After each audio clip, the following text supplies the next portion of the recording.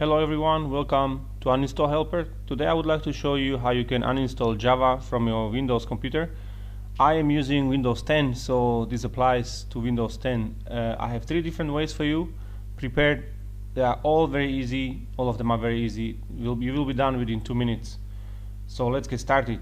We'll be utilizing this Windows search bar for all three ways of uninstalling Java from your Windows 10 computer. So the Windows 10 search bar is on the bottom left hand corner of your screen here. The first method is you just type in remove into the search bar, and then within the search results you look for add or remove programs system settings window. Just click on it here and your computer will now show you apps and features that are installed on your computer. I have 85 of them here, so it's quite a long list. What you can do is you can use this search bar here to filter down the list.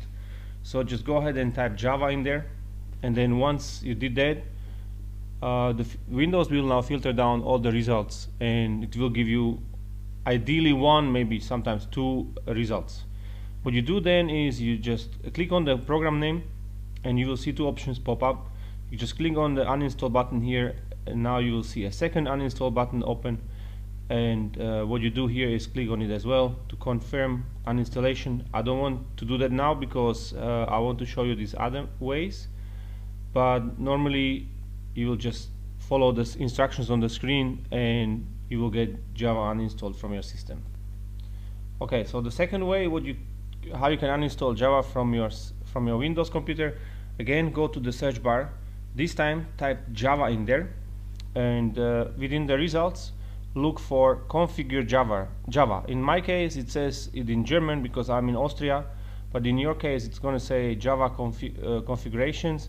Important is that the result is marked as app. Once you find that, you click on it with your right mouse button. You will see context menu pop up and you click on uninstall. This will take you to programs and features part of the settings of your computer, where you can see again list of programs that are installed on your computer.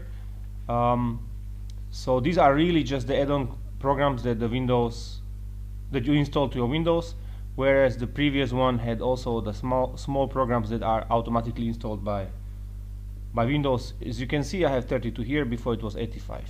So what you do here is you look for Java in the list of all installed programs. Note here is by default programs are sorted by alphabetical order. So what you go to letter J, and then here is Java, and to carry on just double click on it with your left mouse button. You will get this question, are you sure you want to uninstall? You just click on yes and you are done. And I have also the third bonus way for you how you can uninstall, and that is you can uninstall by utilizing the original installation file if you still have it on your computer. I find this one as well very easy, and for some reason it's my favorite way of uninstalling programs. So the installation file for Java is called, the name starts with JRE, and then within your results you will find the setup file here. Just click on it and it will open the installer of Java, and in there you will have two options, install or remove. Yeah, so the installer is now open.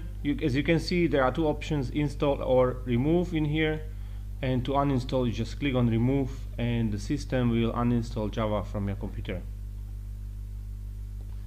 Okay, and that's it really. The Java was now uninstalled from my computer, and you should be already done as well. It should take less than maybe a minute or two. Should you run in any kind of trouble uninstalling Java from your computer, don't hesitate to leave a comment below. I will try my best to help you out. If you prefer a written guide together with the screenshots and step-by-step instructions, I have you covered as well. I will leave a link below in the description to my uninstallhelper.com blog, where I put together uninstall guide for Java, and you can follow it step by step if you prefer to read guide rather than watch a video. So that's it from my side. Have a good day and thank you for watching.